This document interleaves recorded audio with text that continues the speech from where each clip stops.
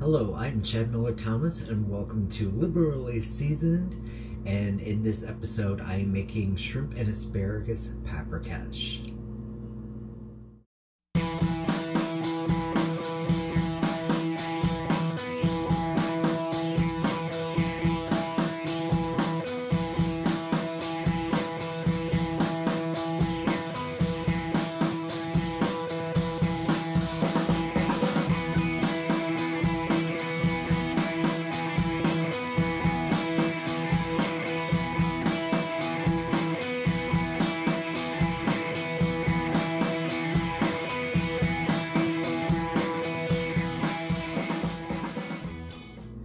This is such a fun recipe and it's got so many different flavors, primarily paprika, but there's a little bit of different things that you can add to this that really make it unique and exotic. So first I've started off with cutting up 2 red bell peppers, one of which I've had marinating in vinegar and salt.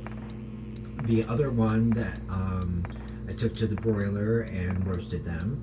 And then the third one I'm just going to cut up and use it as is. I'm also going to include sliced up small onion.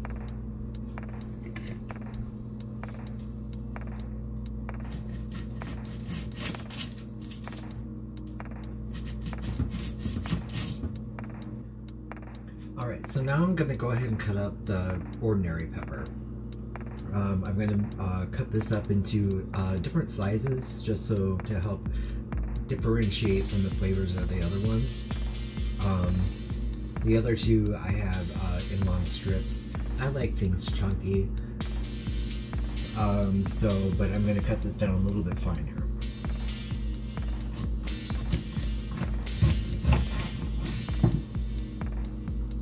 The onions are screaming at me. Don't crack for me, little small onion.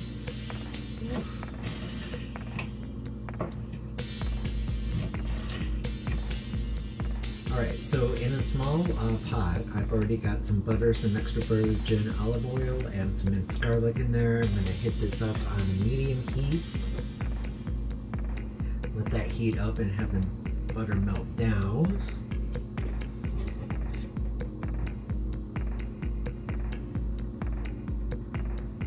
And to that, I'm going to go ahead and add some pepper.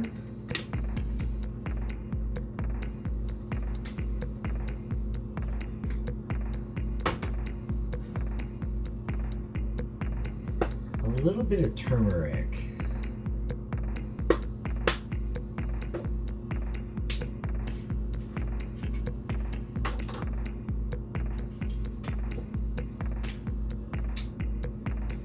Couple of big palmfuls of paprika.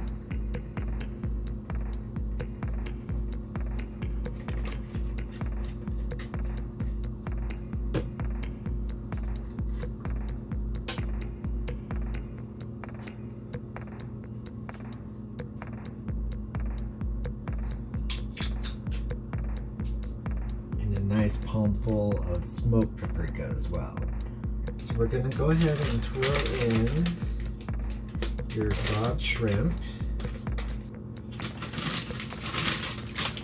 And while I would much prefer to actually use fresh asparagus in this, the only option we had at the grocery store at the time was frozen.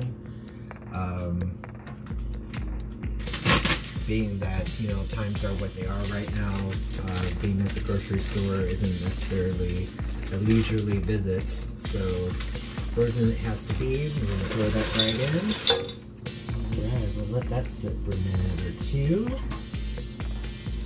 Alright, so I've added a bit more of the spices. Continuously stirring in all those delicious flavors. Oh, it smells amazing already.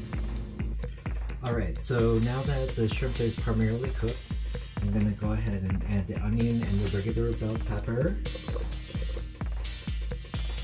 Okay, so at this point you're going to want to add a little bit of liquid. Whether it be just water or if you want to use stock of any kind. Just to make it a little bit almost kind of stewish, because we're going to be adding in some thickening agents a little bit later. But that way everything has a chance to marry all together, and it's going to be so delicious. So go ahead and add a little bit of liquid to the point where it just seems a little bit stewish. We also want to give it some time for the regular bell peppers and the onions to cook down a little bit. The other peppers that I want to add, I want to be a little bit more crisp, especially the pickled ones, and then the oven roasted ones are going to be a little bit softer already. So, but they're going to add a lot of like really nice flavor.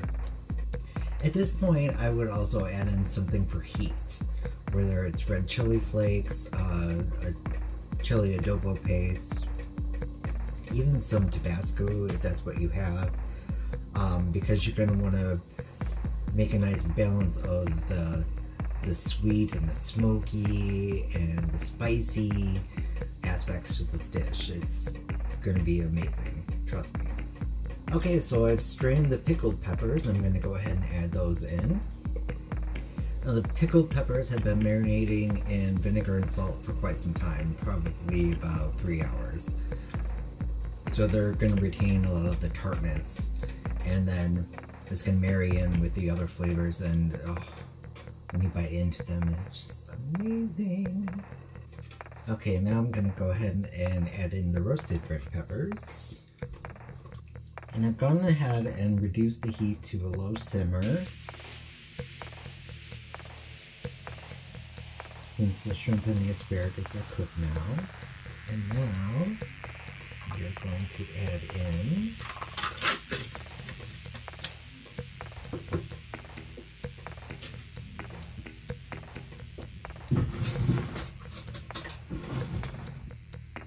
about a cup each of plain Greek yogurt and sour cream.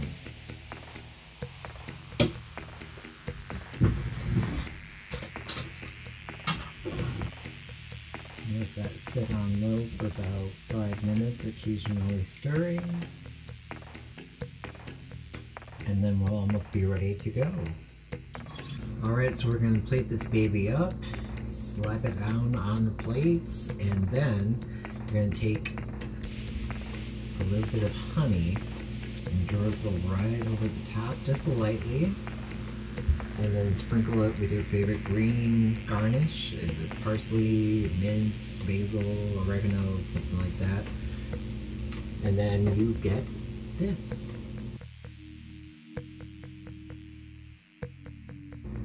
Thank you so much for watching. Hopefully you enjoy this recipe as much as I do. And we'll see you here again. Love and light to you all.